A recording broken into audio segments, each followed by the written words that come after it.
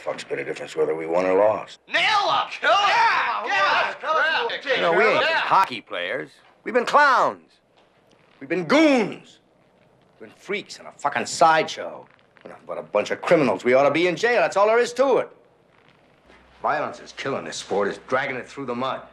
And if things keep up the way they are, hockey players will be nothing but actors, punks. And I want to play it straight. No more nail 'em, no more fuck with 'em. That's finished. I want to win that championship tonight, but I want to win it clean. Old-time hockey. Like when I got started, you know? Jesus, Toe Blake, Dick Clapper, Eddie Shore, those guys were the greats. Yeah, sure, old-time hockey.